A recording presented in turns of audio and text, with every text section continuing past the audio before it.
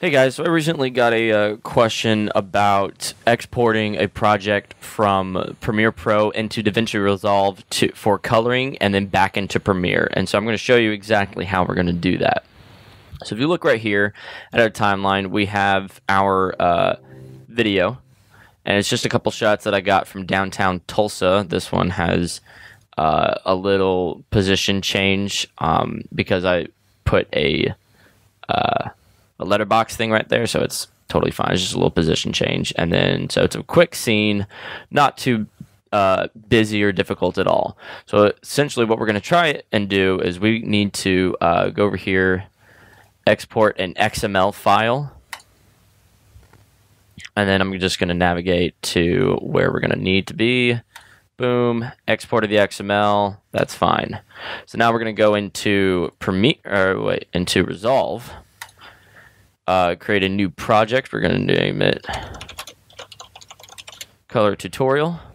And so now we are in Davinci Resolve.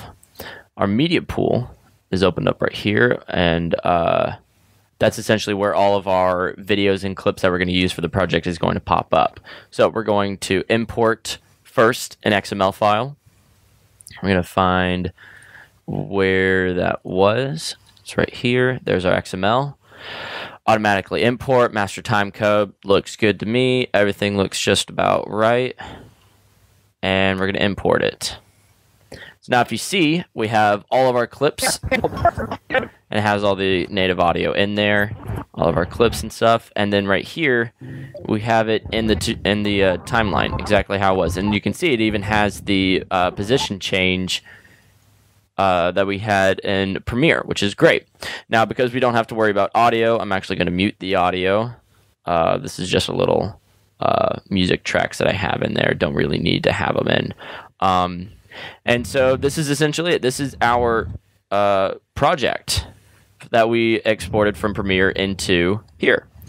And so, of course, you can go in, you can edit if you ever need to, which I don't really need to. I did all my editing already. But now you can go into the color tab, do all your color changes that you want to do. So it's, it doesn't matter what, you can just do whatever, bring it in. Let's say we want to decrease the lows, get a little contrast going,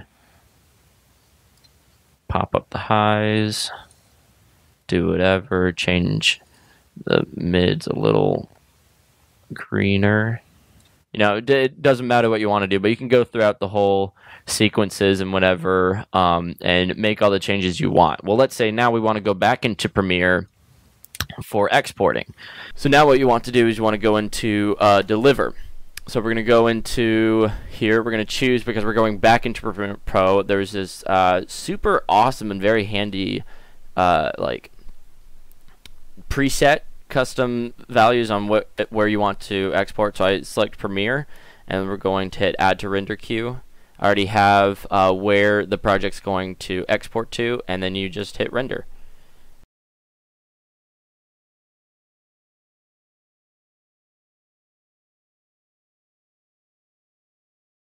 Okay, so now if we just go back into Premiere, we locate where that file is. Let's see. And it should be this one right here. We open that.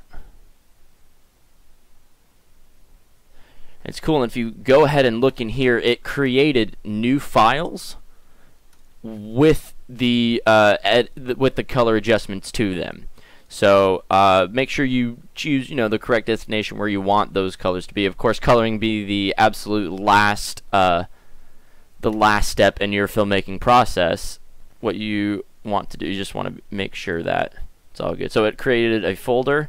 You open up that, and if we go to that clip right here, look, it has the adjustments in there already.